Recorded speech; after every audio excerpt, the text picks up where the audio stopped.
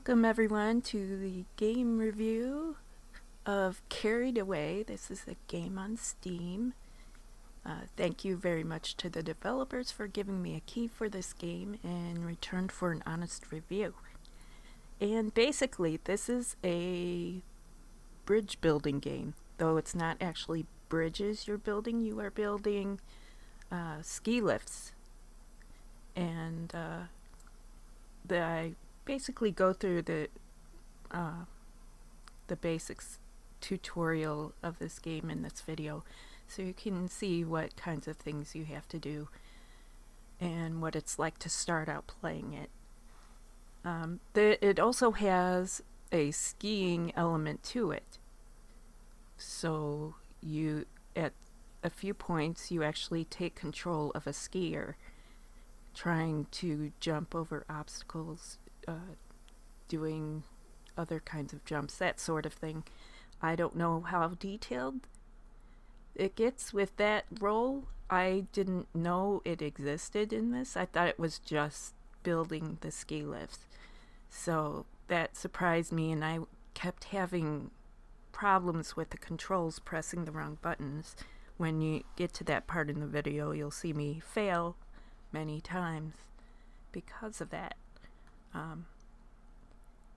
As far as the building parts, it's very simple. In some ways it's easier to play than other bridge builders that I have played before. I think I'm gonna play it a little longer on my own, just to see how much I can do without, looking up answers and things like that. The only thing that may get to me is the skiing part, when you actually control a skier.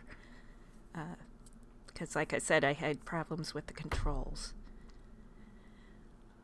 I also found it incredibly funny when you run the simulation and you fail, because people crash and things, and they just land on the ground and sort of flutter around, and there's a little bit of blood and they just stay there, and other people can land on top of them. It's kind of funny.